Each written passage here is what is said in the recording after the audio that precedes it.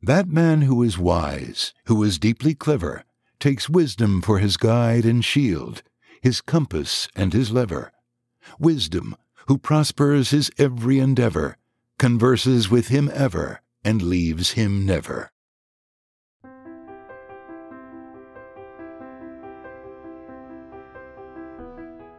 Welcome to Episode 6 of the third season of Theater Dybic's The Dybic Cast. I'm Aaron Henney, Artistic Director of Theater Dybic. We're happy to present the fourth in our 5-episode series in partnership with the Department of Near Eastern and Judaic Studies at Brandeis University. In this episode, we'll be investigating the Book of Tahkemoni, a collection of stories written in Hebrew in the early 13th century, authored by Yehuda Alharizi, who was born in Toledo, Spain in the middle of the 12th century. The book uses the structure of the Arabic literary form known as maqama. You heard actor Bill Ratner read a selection from the book at the top. He will continue to read portions of it throughout the episode. Dr. Jonathan Decter, the Edmond J. Safra Professor of Sephardic Studies, discusses the history of Jews in the region of the book's creation, and shares about the cultural influences and experiences present in Yehuda Alharizi's work. And now, Season 3, Episode 6, The Book of Tahkemoni. Yehuda Alharizi, known in Hebrew as Yehuda Alharizi, or in Arabic as Yahya ibn Sulaiman ibn Shaul Abu Zakaria al-Harizi al-Yahudi, was born in Toledo around the year 1166. We don't have an exact date, but that's a pretty good guess. He's been known as an author for centuries, but it wasn't until the discovery of an entry on him in an Arabic biographical dictionary written by someone named Al-Mawsili, a Muslim author, that we knew more of the details about his biography.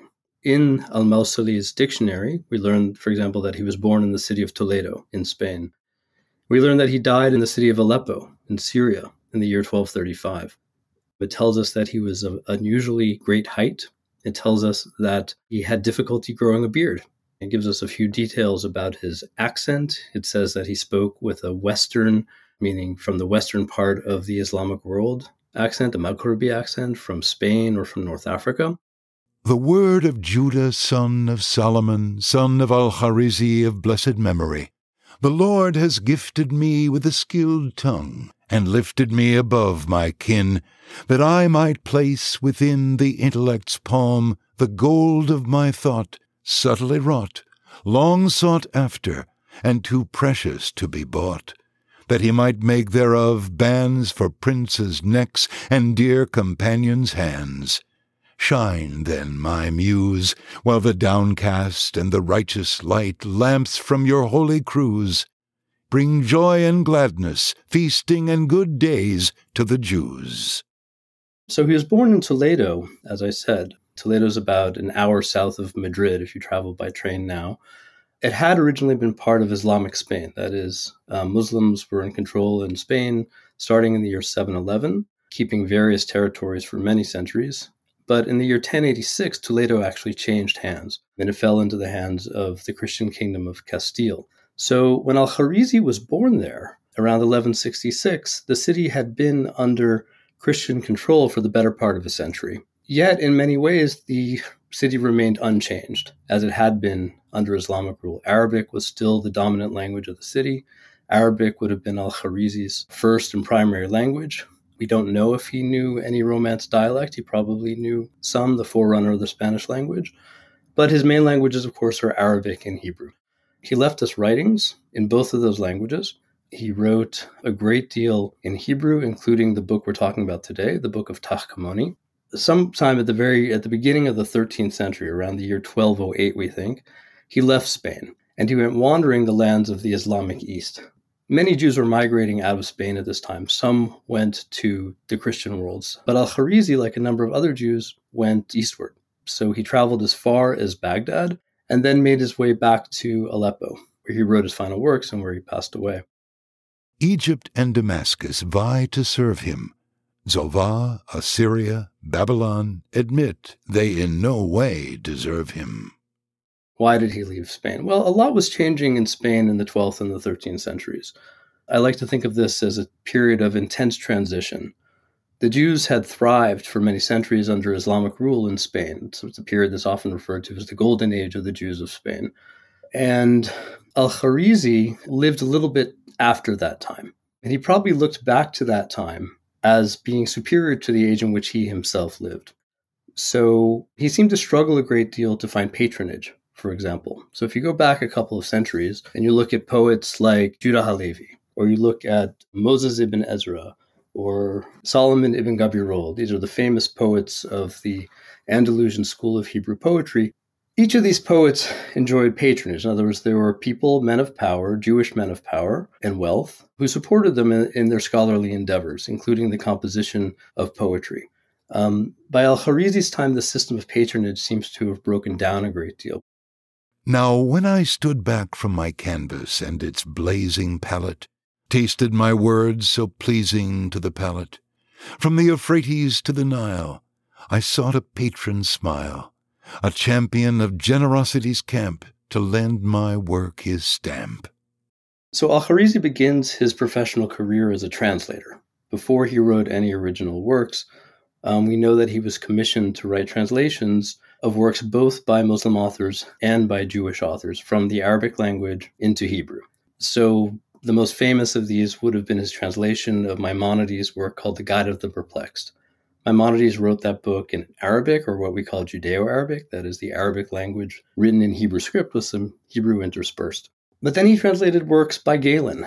He translated a work by the Muslim Ali ibn Ridwan, works that there was clearly a taste for among Jewish readers who couldn't access the work in the Arabic, or in Galen's case, the Arabic translation of the original Greek.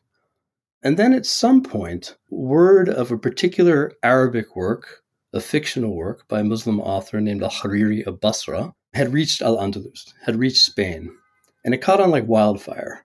This is a work written in the genre that we call the maqama. The maqama is a kind of literary creation that was invented in the 10th century in Iraq by a man named Badi az-Zaman al-Hamadani. That was a pen name. It simply means the wonder of the age, from the city of Hamadan.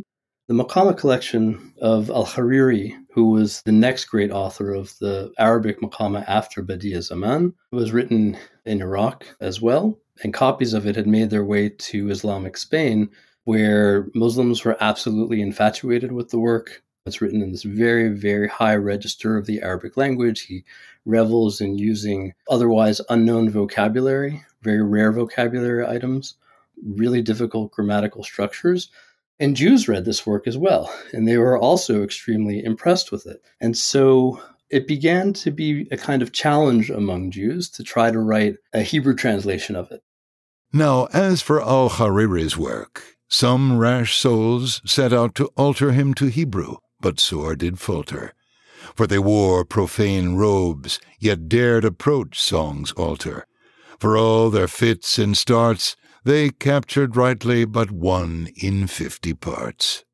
Other Jewish authors tried to render it into Hebrew, and they tried their hand at a single chapter or maybe 2, and failed dismally. But he, Alharizi, managed to translate the entire work. So there are 50 chapters to the work, and he translated all 50 of them, he tells us. For Spain's patrons, awed at this Arab's display, bade me render it in Hebrew for my fellows straightway. And could I say them nay? After that, he seems, at least the way he describes it in his Hebrew work, he came to regret, in a sense, having done so. The way he puts it in his work, he quotes from the Song of Songs. Forgive me, Lord, I cried, for I am much to blame. Alas, my name and my father's name, that I diverted the Bible's crystal brook to fructify a foreign book. I mistook my purpose. Look, I tended strangers' vineyards, and my own forsook. Meaning I've tended the vineyard of Arabic writing, but I haven't tended my own vineyard, being writing in the Hebrew language. And so it's at that point that he seems to have undertaken writing his own collection of Hebrew maqamat that he called the Book of Tahkemoni. Hence I wrote this book, to raise Hebrew's holy tower, to show the holy folk her suppleness and power. For they are now struck blind, they cannot find the gateway leading to her lush green shades, her gushing fountains, and her lark-filled glades. One of the theories behind the word maqama, it comes from a root meaning to stand. It also means station. might be that somebody would stand up at a literary salon, as it were, and tell a story of a certain sort that would draw on aspects of the Arabic language that made them very, very rich. They have very predictable plot lines. Most commonly, they go something like this. There's a narrator, and there's the character we call the protagonist, or sometimes we call him the anti-hero. And the narrator is traveling through the lands of the Islamic world. In spring, I came to Egypt, beauty's crown and ring. And he would arrive at a certain city, and he would encounter someone, and he doesn't know who this person is. And quite often that person is presenting himself publicly as some sort of figure. That could be a seller of talismans, or an alchemist selling potions. It could be a beggar. It could be a master of rhetoric of any sort. Now amongst them was a greybeard who gathered scattered herds. With rhetoric's magic he revived dead words. And that character then tends to dupe people out of their money by the strength of his speech, by his literary talents, by speaking Arabic in a way that just caused people to turn over money. Our hearts melted like wax beneath the savant's light. We were like grasshoppers in our own eyes, and so were we in his sight. That character would then walk off. At that moment, the narrator recognizes him. There's a fancy word in literary criticism called anagnorisis, right? Meaning recognition. It's known as the recognition scene. And he'd say, oh, suddenly I see that it's my old friend so-and-so. Hearing his song, I placed him. The two of them then join together for a very brief moment, and then they part ways again, ready to go and meet up again in the next episode. Swiftly I embraced him and stayed him close day after day, thinking to sweetly pass my years away firm at his side, but that tight-fisted time denied. I like to compare them sometimes to Star Trek episodes, right? You know at the beginning of the episode that the Enterprise is traveling through space. They're going to have some sort of encounter. And then at the end, they're going to go off into space again for the next encounter to begin. They don't follow any type of chronological order. They just follow the same basic plot line. In some episodes, the protagonist is old and the narrator is young. In another episode, the narrator can be old and the protagonist can be young. Sometimes he appears with a child. Sometimes he has a wife. There are all sorts of variations that we're supposed to take as a type of fictional premise. Another important thing about the maqama in general is that it's written in rhyming prose with poetry interspersed. So you find long passages in rhyme, and that rhyme can alternate. You can have a couple of lines followed by 4 lines with a different rhyme, and then the rhyme changes again. It can go on for 3 lines, 7 lines, whatever. And then there are breaks where a poem is inserted, and that one is both in rhyme and in a very strict meter, following the meters of Arabic poetry. And people really enjoyed this kind of writing. And now, dear readers, all you who taste my art, if you find aught sour or tart, bid harsh judgment stand apart. Let Judah's sin be not writ upon your heart. The Book of Tahkemoni takes its title from one of the soldiers in King David's entourage, who was of the tribe of Tahkemoni.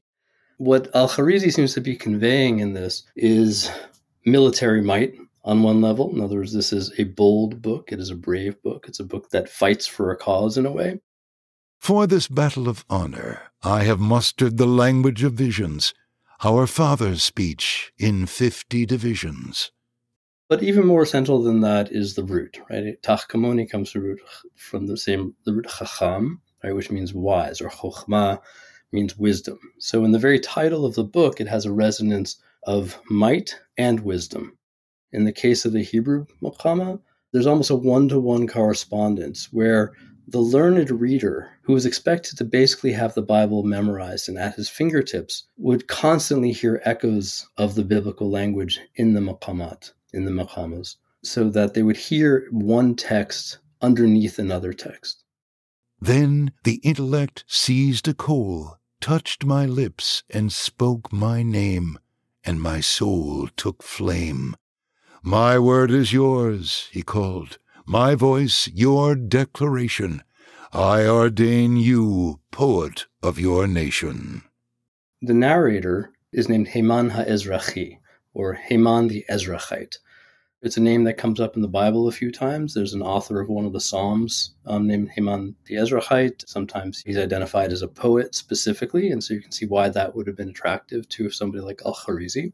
And the protagonist, he calls Chever HaKeni. Now, here is my scheme. I set this work in the mouth of Heman the Ezrahite and Chever the Kenite of Za'anim.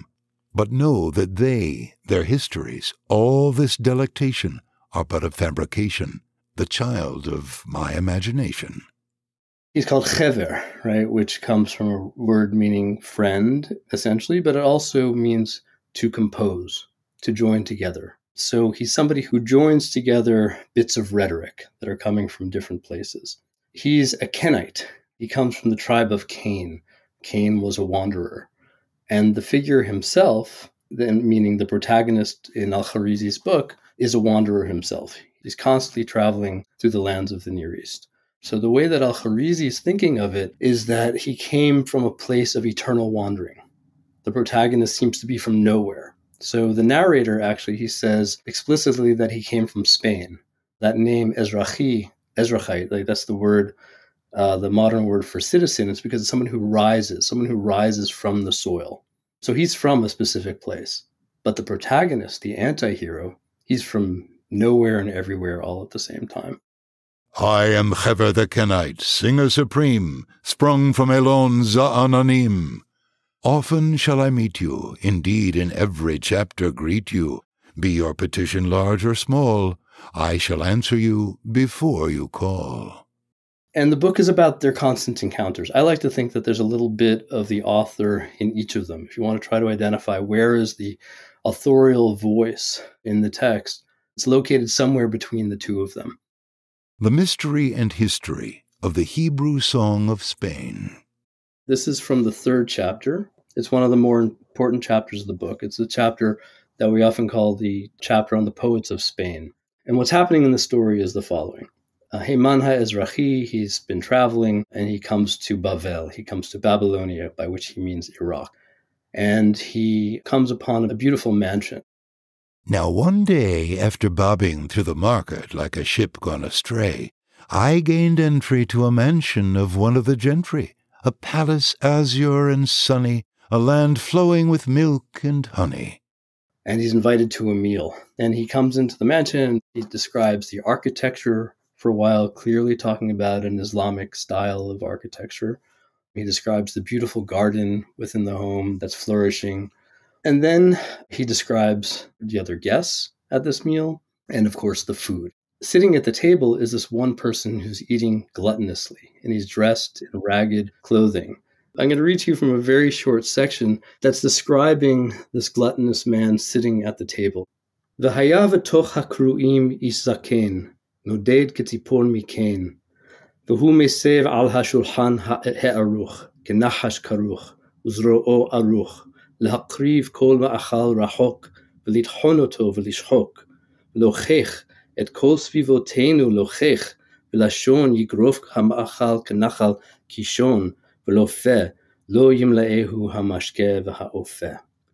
You hear, it sounds a lot like somebody sitting at a meal stuffing food into his face. Swallowing, right? Now I spied amongst this assemblage an aged guest, his eyes a falcon searching for a nest, his arms snake-coiled, a predator who would not be foiled.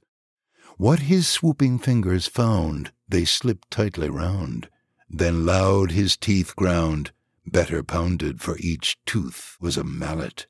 And what a hippopotamo-palate! His lower jaw stretched endless as the oral law, even as he flung his tongue the hills of food among.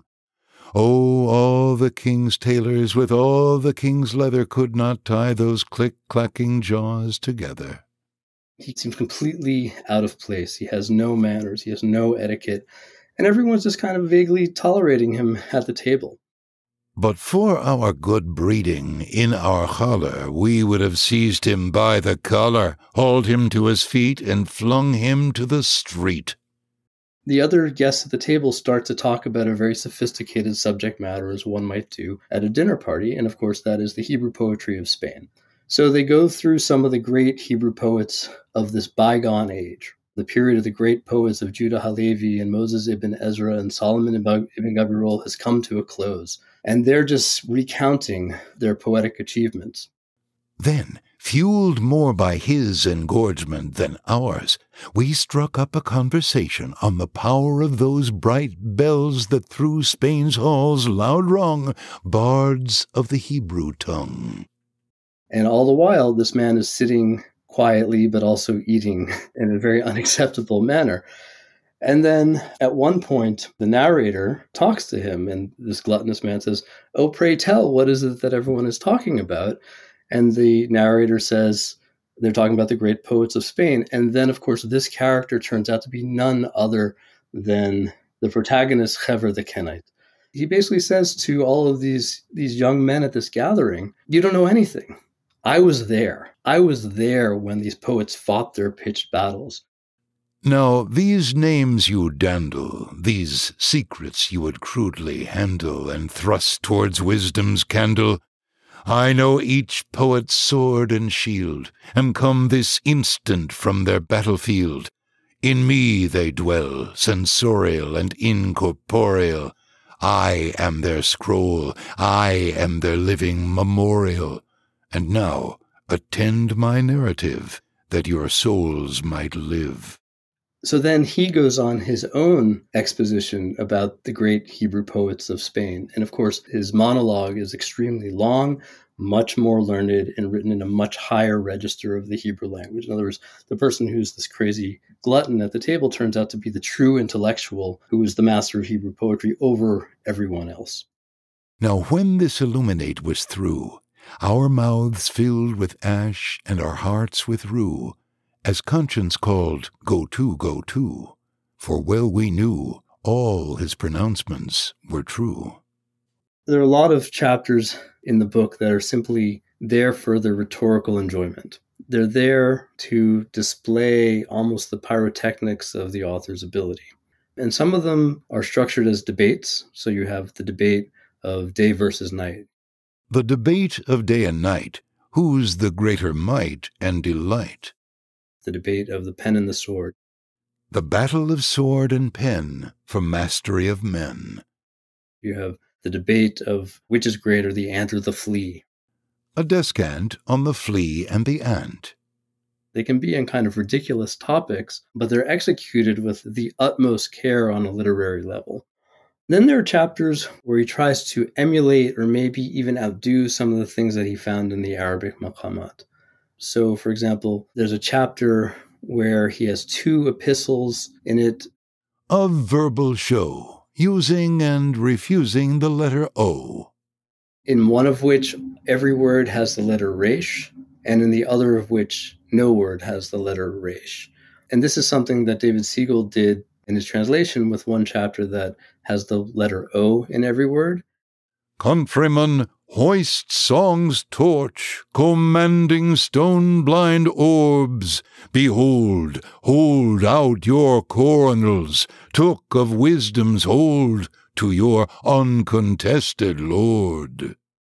And then the other epistle has no O's whatsoever. It's kind of like musical compositions that are written only for the black keys. Regard Israel's leader, her mighty and supernal cedar, justice planter and virtue's breeder, fairest tent amidst Israel's tents, lime waterside palms dripping rarest scents, an unfailing light, evil's bane and darkness fright, and his kinsman's delight, beaming as the sun in his might. There's one episode, however, that's particularly rich with regard to its plot, and it's the 22nd chapter. Of fate's rack and the zodiac. And the story here is more involved, and in this story, Muslim-Jewish difference is actually quite central to the plot line. And the story goes like this. The narrator is wandering, and he encounters Safra the Kenite. And Hever the Kenite is downtrodden. His face is sunken. Chaveri, my friend, what befell you? And he says, well, I basically just escaped by the skin of my teeth, and this is what happened. Yesterday, I was with Hebrew friends.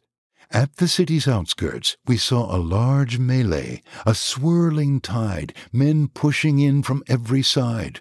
Curious, my Hebrew friends and I hurried toward this stir, this dusty blur, to find that an Arab savant had arrived at the city gate, an intimate, we were told, of stars and fate, one who unrobed the future before it came, revealing mysteries that bore no name. And it's a wonderful section of the text where he goes through the signs of the zodiac, predicting the future for many people. He then takes a stick and he draws on the earth.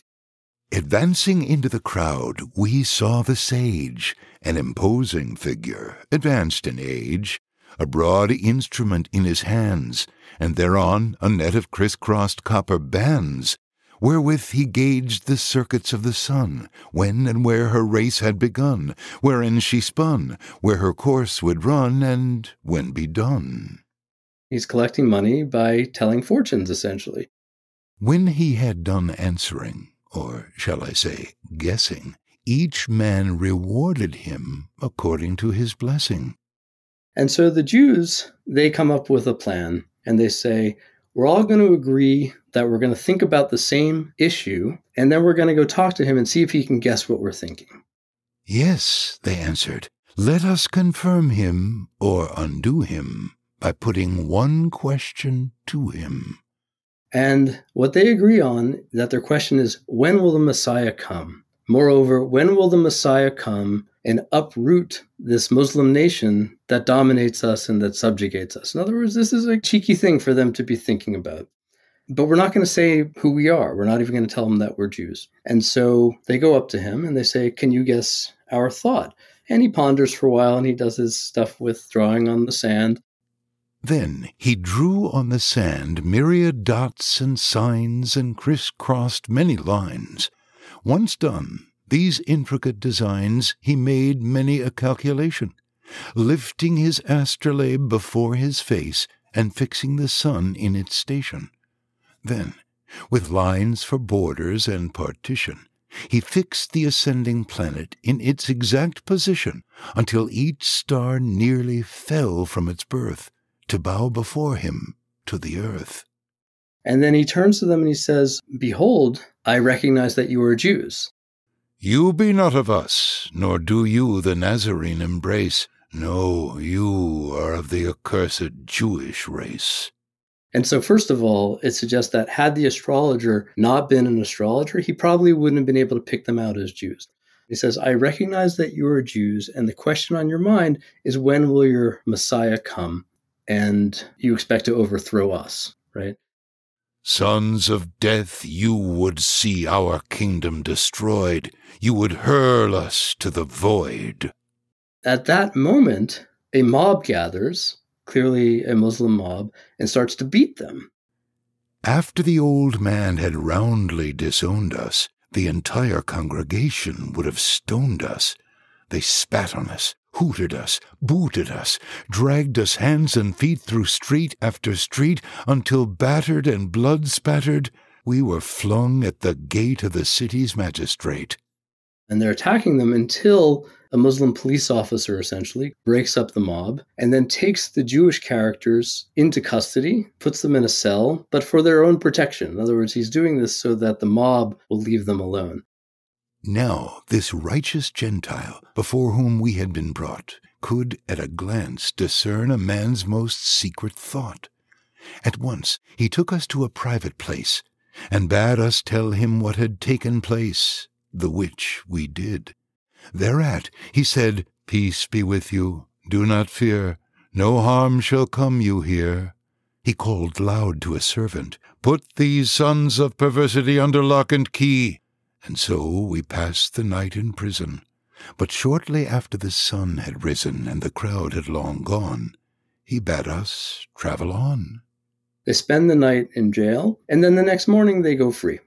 So this episode is very interesting on a number of levels. Some people have looked at it as a type of document about Muslim-Jewish relations, right? So one, you can't distinguish Jews on the street from Muslims. Two, Jewish-Muslim relations may be quite positive in general, but there's this kind of underlying tension that could erupt at any moment, right? If Jews are thinking too subversively, then they might be subject to a kind of popular attack. At the same time, there's a system of governance in place that offers them protection, right? There's still a magistrate who comes and gives them physical safety, right? So you can look at it on that level. It's also very interesting on a literary level. What happens in most episodes, as I've told you, Hever the Kenite is usually the person who's appearing in some kind of disguise in the public square, and that he's the one who's tricking everyone else. But in this particular story, suddenly the Jewish protagonist is rendered powerless. And it's the astrologer who's playing the role that you'd usually expect Hever the Kenite to play. God in his clemency had sent an angel to set us free. And now that we have escaped that mob's wide jaws and raking claws, I say, blessed be the Lord in heaven above and on earth beneath, who gave us not as prey unto their teeth. When Alharizi went to the East, he sought out people with resources, and he dedicates his work multiple times. It's come down to us in a good number of different copies that change in different ways. So if you go to the 46th chapter, that chapter recounts the travels of the protagonist. Of this and that community, sung with impunity. It starts off simply with an encounter of the narrator and the protagonist. Thus spoke Haman the Ezrahite. A caravan of Ishmaelites met me one day as I made my way from Adinah to Elam. There, in the plain, in the tamarisk's shade, we stopped and stayed.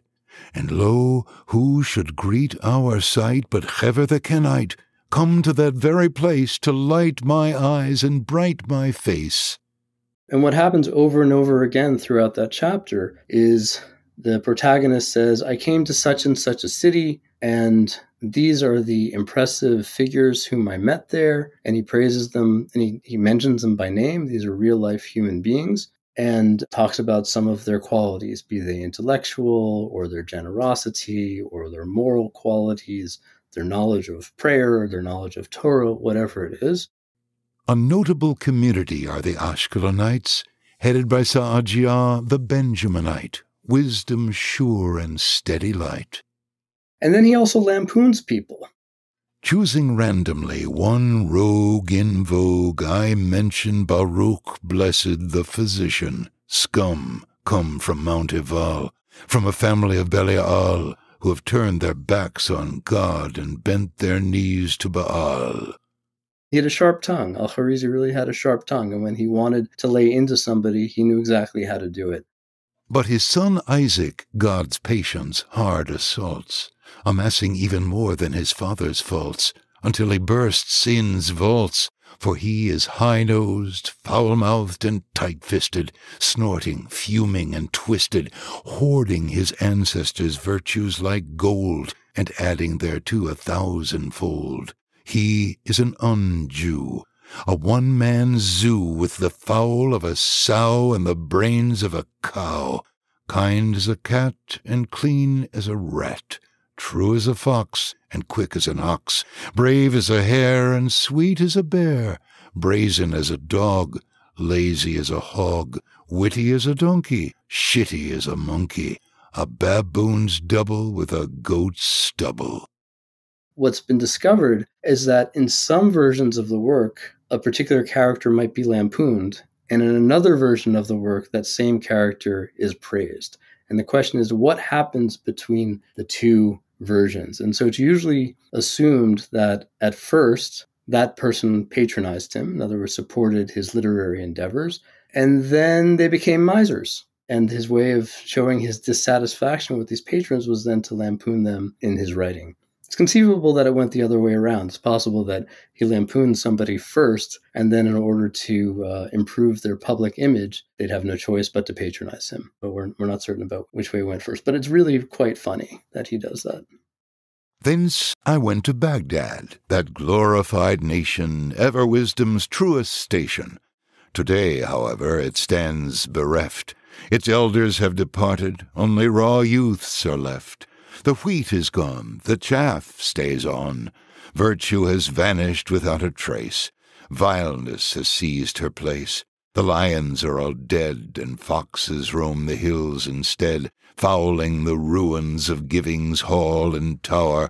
I sought, but found no vower, no, not one endower. But nonetheless, he remained a wanderer. He remained itinerant. And it was probably still because he didn't find the patronage that he wanted, that the last things that we know about him are that he settled in Aleppo, working under the patronage of Muslim patrons.